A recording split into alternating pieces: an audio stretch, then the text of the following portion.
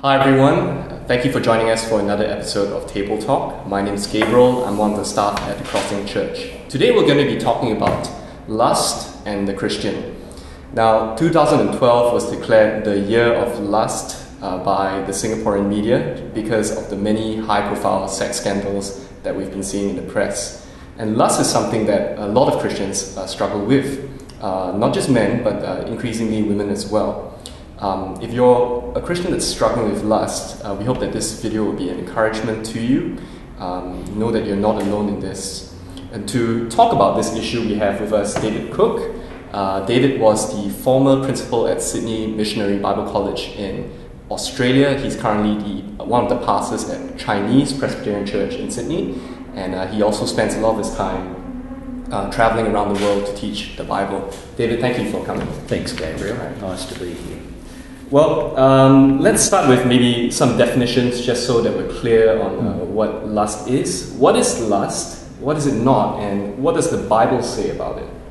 Well, I guess lust is a mental desire for something. In the Bible, it's generally associated with sexual activity, and therefore it's something which is to be avoided at all costs, according to the Lord Jesus. So adultery is one of the commandments. Do not commit adultery. But the Lord Jesus took that and said that if you have lust in your heart, that is, if you have the strong desire to have adultery with a person, then that you've committed adultery in your heart. In other words, adultery in the mind is adultery. We should be clear, I guess, about what adultery is. Adultery is sexual activity, or the thought of it, with anyone with whom you are not in the lifelong covenant of marriage. And so I think we've got to affirm a number of things here. First, we've got to affirm that God invented sex, and he gave it a particular environment, and that environment was the covenant of marriage. Take it out of that environment, and that which is good in one environment becomes destructive in another. It's a bit like petrol in a car.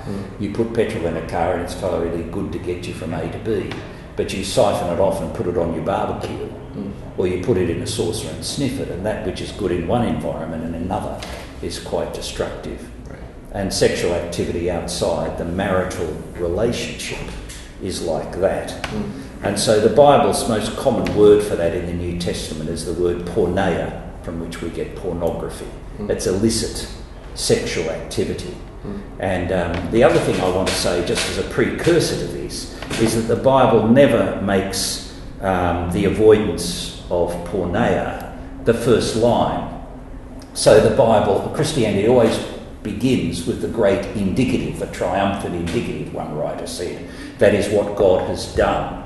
So the Ten Commandments don't start by saying you shall have no other gods before me. That's verse 3 of Exodus 20. Verse 2 says, I am the Lord your God who redeemed you, therefore you shall have no other gods but me. So redemption always comes first. So God doesn't say, you keep the Ten Commandments and I will redeem you. He says, I have redeemed you, now you walk consistently with the commandments. So the Christian never comes and says, right, the first thing I want to say to you is avoid porneia. No, the Christian always comes and says, the first thing I want to say to you is you come to the Lord Jesus. And you won't do that by moral living. You need to repent and come to him, and as a fruit of that, you will have a particular attitude to porneia.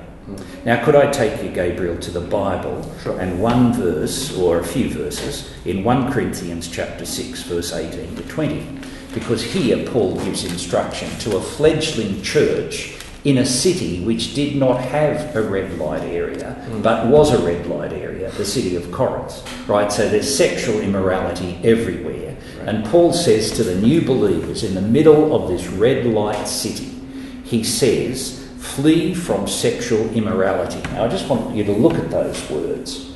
Flee from porneia. Now, I want you to notice about that word that it is a command. He says flee. It's not a suggestion. You must flee. It is a present tense command, which means you must flee and keep on fleeing. You just don't flee from porneia once. You have to keep on fleeing. But the other thing about this command is that it's a command to all of the church. It's not just a command to you or to me, but to us. In other words, we have a responsibility to one another to keep encouraging one another to flee from this monster, porneia. Now, why do we need to encourage each other to flee from a monster? Because porneia is actually a very attractive monster. And although we know it is destructive, there is something in it and in us which attracts us to it. Right. And that's why we need to keep encouraging each other to keep on fleeing, to keep on getting out of it. Someone said the only way to beat sexual temptation is with your hat. Grab it and run. And we need to encourage each other to do that. Now, what's interesting in these verses is Paul just doesn't give the instruction, keep on fleeing, keep on encouraging one another to flee sexual immorality. But he gives them two reasons why they should. Now, it's interesting the two reasons he gives them why they should. They are both theological reasons. Now, I know a lot of people, when it comes to theology, says, oh, that's terribly dull. But the reality is that Christianity is doctrinal, it is theological. And Paul doesn't say flee from sexual immorality because it's going to be bad for you physically, or because it's going to be bad for you emotionally, or it's going to be bad for you or the other party psychologically. All those things may be true, but that's not his chief concern. He says, could I read what he says? All other sins a man commits are outside his body, but he who sins sexually sins against his own body. Do you not know that your body is a temple of the Holy Spirit who is in you, whom you've received from God? Now, the first reason, therefore, I will flee from sexual immorality is because this body is inhabited by God, the Holy Spirit himself. And therefore, to join this body in an illicit way with another body is to defame, if you like, the Holy Spirit himself. It is to grieve the Holy Spirit. So because of my doctrine of the body, and for the Christian the body is important, I will flee sexual immorality.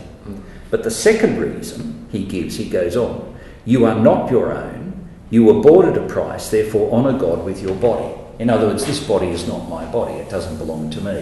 Right. Paul says you've been redeemed, you've been purchased, you therefore do not belong to yourself, you belong to the one who purchased you, and that is Christ. Now, if you could go right back to Exodus 13, where the people of Israel, the firstborn sons of Israel, had the blood of the Passover lamb applied to their doorposts, and when the angel of death came, he passed over the homes of the people of Israel, and their firstborn sons were saved. And you remember what God says to them? He says, now I want you to know that they are no longer your sons. I have purchased them, I have bought them with the blood of the lamb, they belong to me. And Paul is simply saying that at the cross, when Jesus died, he purchased me. I cannot claim the benefit of being his redeemed person and not recognise the implication. And the implication is that I do not belong to me, and therefore my body is not my own to do what I like with, but is the instrument that God has given me to serve him with. And therefore I'm to honour God with my body. That's what Paul says.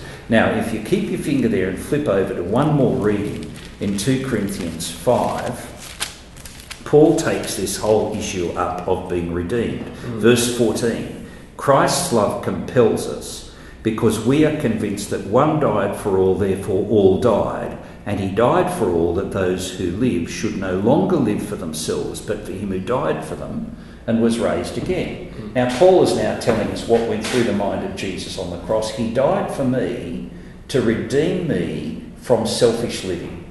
He gave his life for me so that the life I live will now be his.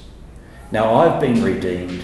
I do not own me. It's not mine anymore. And Paul says, therefore, use that body which has been redeemed to honour God. Now, all of that, you put all that together. So here is a command, here is a continuous command, here is a command in which we're all involved with the order and encourage each other, because we've got a strong doctrine of the body and we've got a strong doctrine of redemption. Now, that's why we are to walk in this way. Now, the last thing I would say, and this is what I'm constantly saying to young people I meet, God does not tell us this because he's a killjoy. Right. He tells us this because it's good for us. It is good for us. If you go the way of porneia and the way of addiction in that way, it is a destructive way. And it's similar to throwing petrol on your barbecue. And on that note, talking about the consequences of falling into lust. I mean, as a pastor, you counsel a lot of people that struggle with lust and fallen into it. From your experience, what are some of the consequences that you see people falling into lust? Well, the reality is that it's insatiable. It just will never be satisfied. Right. It just becomes a greater and greater hunger. And also it becomes a demeaning thing that you are actually treating other people like less than people made in the image of God. You're disrespecting yourself, you're disrespecting others, you're disrespecting God by what you're doing. And you'll just develop addictive behaviour. And so you're to resist that. Right. What do you say to people that say, I mean, isn't God in some way to be blamed for our lust? I mean, he made us sexual beings with insatiable sexual appetites, some of us. So isn't it a bit harsh for, like for example, Jesus talks about, it's better for you to, if your eye causes you to sin, you should gouge it out. If your hands cause us to sin, we should cut them off. Isn't that a bit harsh to say that? Well, it's not harsh if it's realistic and God warns us. He says you have this tremendous capacity in you, which is a wonderful gift, and it's a wonderful capacity. Every capacity that God gives us, which is wonderful, has the seeds in it, if we take it too far and if we express it in wrong ways, of being ultimately destructive. And it's very good that God says that you have sexuality. It is a wonderful gift I've given to you. Use it in a way which honours me and respects yourself. And I'm glad personally he tells me that. Right. Because I need that sort of encouragement and warning. See, Calvin in his Institutes of the Christian Religion, which probably is the greatest piece of writing since the Bible, this is how he starts. All true wisdom consists of two parts. Knowledge of God and knowledge of ourselves, and these two are connected by many ties. Right. Now, therefore, if I really want to know me, I need to know God. I will not know me if I do not know God. And the key to knowing me is knowing God. And when I know God through his Son, Jesus, he's telling me all sorts of things about myself, and he's telling me that I have great capacity for good and great capacity for destruction and evil. And so I need to avoid the one and embrace the other. Now, I think it's very good of God to say, you've got this, it's a gift, it's a precious gift, use it in a way that glorifies me. Now, I noticed that the Education Department in Chicago have just, or a few years ago now, have introduced a new project to encourage girls in the high schools in Chicago to say no to sex. And they've called it Project Reality. Now, isn't that an interesting thing? That even the secularists see that this is realistic and this is good. Save sex for someone special and then enjoy a lifetime of it with that someone special. Interesting. Well, so what do you say to the person that says, well, since God gave me this sexual appetite and desire, shouldn't he be kind of blamed for my lust? No, you shouldn't be blamed for it. What God has given you is he's given you an appetite, and he's given you the direction of how to express that appetite.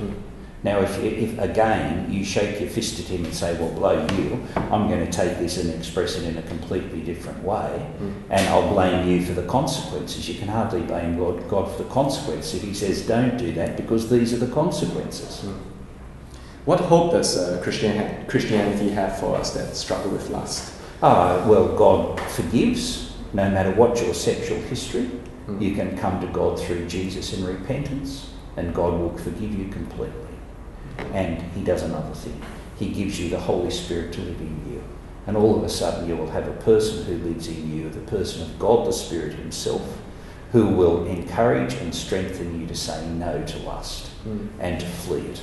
And you'll be joined to a church of people, a body of people who will care about you and to whom you can be accountable and you can talk frankly about these things.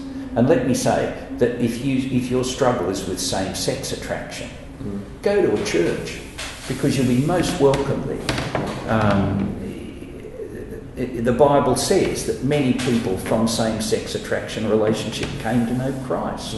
But it's not easy. Just as homosexual attraction and heterosexual attraction are equally difficult to avoid if that's your particular temptation.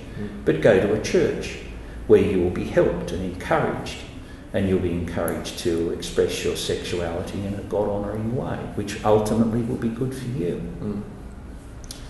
Well, now with technological advancement, everybody has the internet in their hands, and that's great. But one of the consequences of that is pornography is more easily available now than ever. What are some practical ways that we can actually fight against? Well, it's a very good question, and what I would encourage you to do is to be hard on yourself, be ruthless on yourself. Now, I'm not being legalistic and saying this is the way it works for me. I am ruthless on myself. I will not go onto the internet into anything but sites that I've only ever been and will go on in the middle of my family room, for example. I won't, when I'm travelling alone, for example, go into bookshops, news agencies, all that sort of thing, and spend all my time going in there. I think you've got to set clear principles for yourself. I gather on the internet there's all sort of XXX rated places. Just don't go there. I don't want to go there.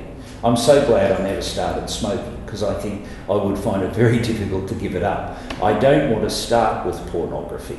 Now, if you have started with pornography, make a complete break. Take the stuff and burn it or whatever. Make yourself accountable. Get yourself a Dan's Guardian, which will watch over you and protect you and report all the sites you're going to someone else. Somehow build in an accountability program for yourself. But I would say be ruthless on yourself. Yeah.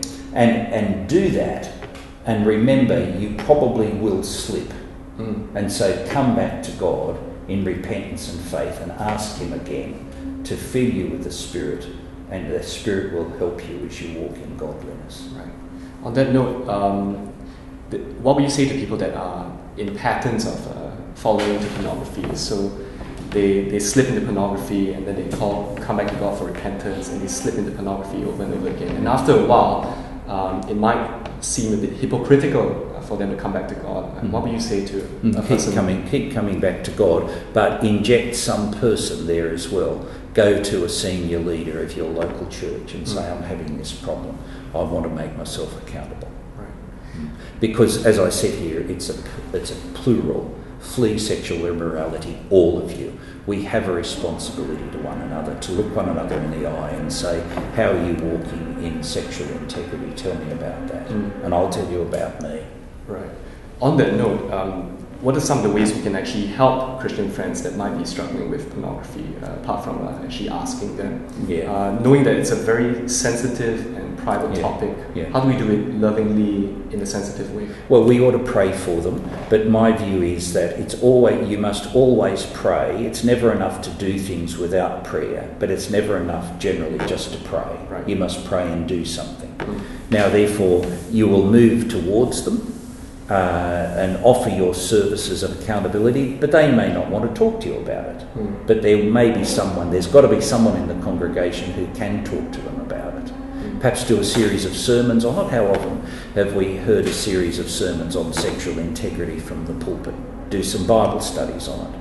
And then you'll generally find as a result of that people will come out and talk to someone about it. And just be ready then to move towards them, to start reading the Bible with them, to pray, give them good literature. There's lots of good literature which will encourage them to strengthen themselves in this area. Do you have any personal books to recommend for anybody that's struggling with pornography, lust, or same-sex attraction? No, but there's lots around. I mean, there's that one by Vaughan Roberts, I think it's called Hot Topics or something, and I know SMBC's got one out on various issues of the 21st century, but they're around. I mean, if you go into a bookshop, I don't have any particular favourites, right. But I think just make sure you get something that reminds you of who you are in Christ. That's the most important thing. Right. And make yourself accountable to someone in the local congregation. Thank you, David. Yeah. Thanks very much, Gabriel. We'll be adding a few links as to some books that you can get at the bottom of the video description down below, so you can check it out. Thank you.